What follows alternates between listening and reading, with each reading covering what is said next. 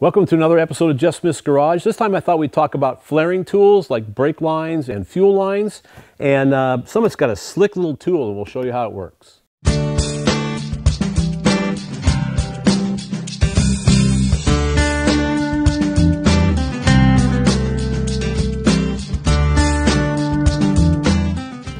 So I thought we'd run through the pieces for this unit. It's fairly simple, but it looks complex, but it really isn't. So this is the base unit.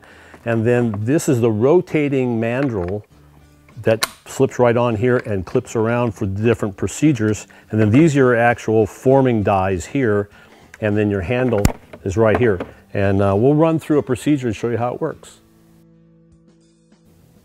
So let's run through now mounting it in a vise. Normally we would mount this on my bench vise over there, but it's kind of funky area. So we thought we'd use this area here. This is a small vise for my drill press.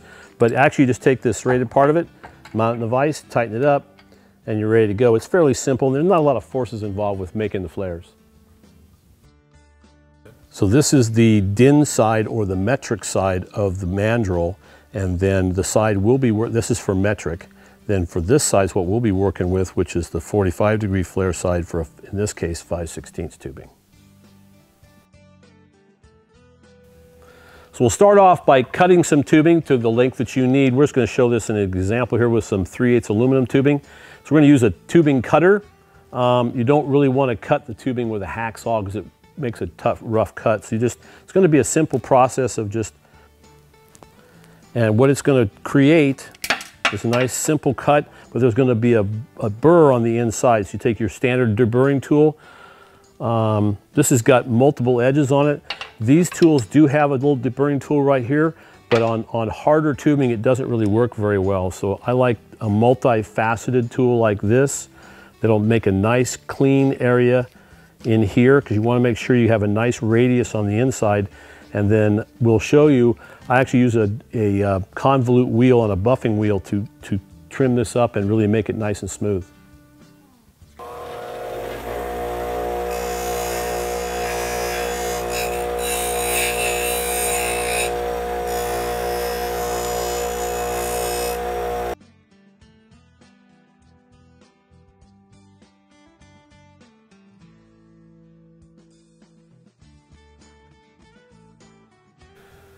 So now that we've cut the tubing and polished it and radiused it on the inside, now we're ready to do our flare. So we have two pieces. You want to make sure they match, because on some of the smaller tubing with the DIN ends, you don't want to mix them because it only goes one way. So we'll lay the bottom mandrel in place and then take your tubing end, set it in place on the mandrel, and then lay the other half of it on place, sort of halfway eyeball lining it up. You want to have the tubing roughly flush with the end of the mandrel.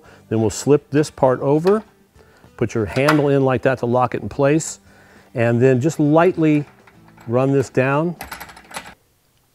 Now that we have the tubing in the mandrel and the whole fixture locked in place, the next step we're going to do is to line everything. So we have the tubing sticking out just a little bit. We're going to push this into the point where it locks in place, then clamp this down tightly.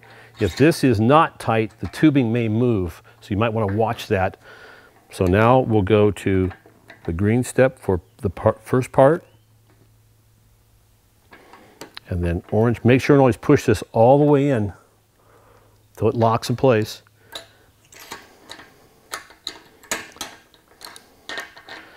And there's the flare.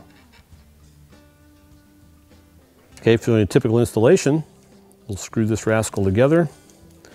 And it's always best to use a tubing wrench, because that way you don't flare the edges of it, to tighten it. Tighten it up, and you're ready to go. Nice leak-free seal. We thought we'd show you another example. This is 3/16 brake line tubing, so it's the smallest tubing that this unit does. So again, we've got this cinched down. We'll go ahead and position it properly, and then clamp it in place so it holds the tubing properly. And then we'll go to 3/16.